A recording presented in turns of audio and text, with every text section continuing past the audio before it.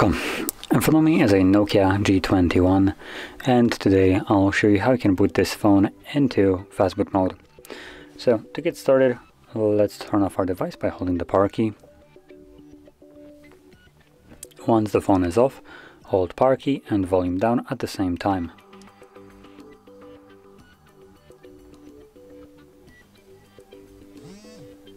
And there we go. As you can see, we are now in fastboot mode. So that is how you would boot into it. And to leave this mode, you will need to hold power key and volume up till the screen turns off.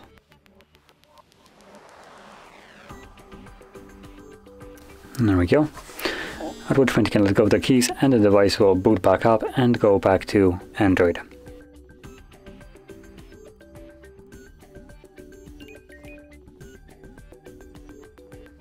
And there we go.